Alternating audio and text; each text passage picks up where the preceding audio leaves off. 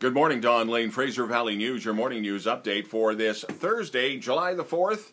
And if that rings a bell, to our friends in the United States, happy Independence Day and an extra long weekend for you guys. A few things on the go. It has been a week since the province of British Columbia has started an online poll. Do we keep daylight saving time? And if it works out with the other three western United States, would all four of us, and then, of course, there's Alaska, would all of us go to daylight saving time and stay there so there's no time change? Right now, it's a resounding yes. That story is up on FVN, FraserValleyNewsNetwork.com. Shout out to Black Press for putting out a very good story on the Chilliwack Alano Club and other recovery clubs and Alano clubs of their ilk.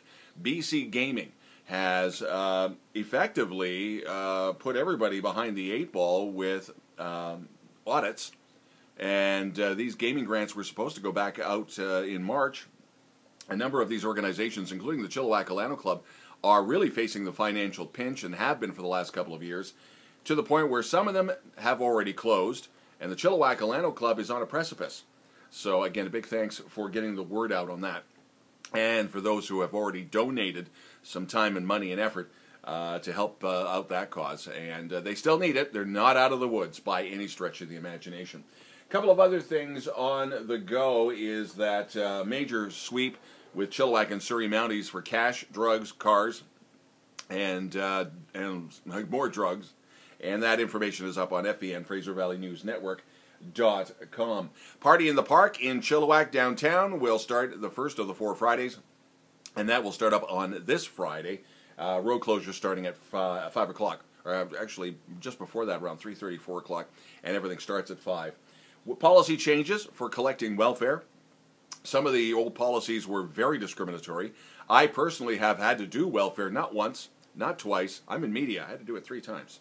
And yes, some of the rules are ridiculous, and the policy changes are in the process of being rolled around. So some very good information there. On top of all of that, it is supposed to be a half-decent weather day, and Chill TV's News of the Week will debut on our friends at chilltv.ca and on their YouTube channel, and that starts at 5 o'clock this afternoon.